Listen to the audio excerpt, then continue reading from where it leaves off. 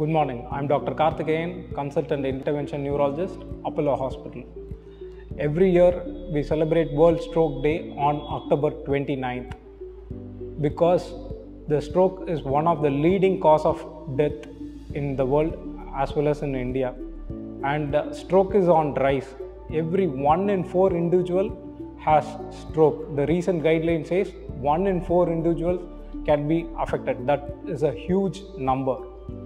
So to understand this, the stroke can be due to a blockage or it can be due to a rupture. And the stroke percentage is majorly due to a artery blockage. And this accounts around 80% of the strokes. So by meaning these 80% of the strokes, if they have reached the hospital at the right time, these patients can be in fact become better, can be cured from the stroke, which is a huge number. And to understand the complexity of the disease, the bystanders, especially the patient attenders, needs to know the signs of stroke.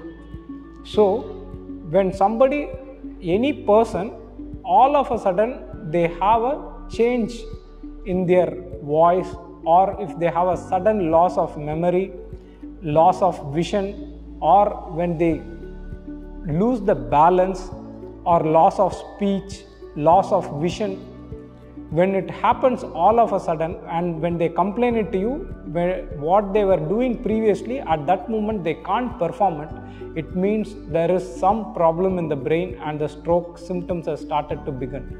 And this happens in the most often sometimes in the night, and most often when they try to go to the restrooms or something, they try to struggle.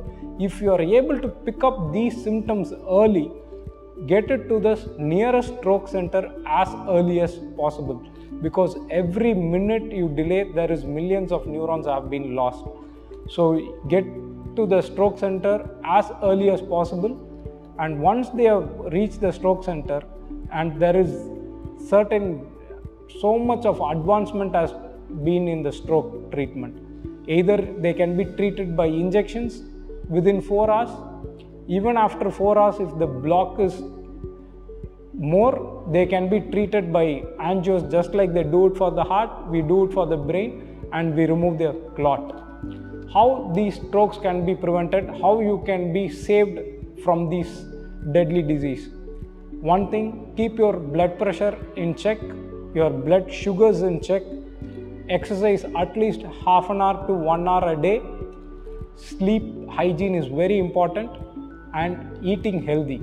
So what do you mean by eating healthy?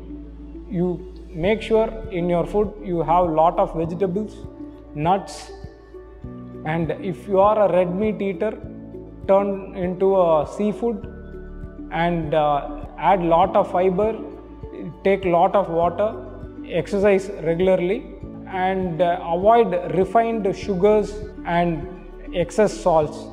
These things, if you add on to your lifestyle, you can be free from stroke.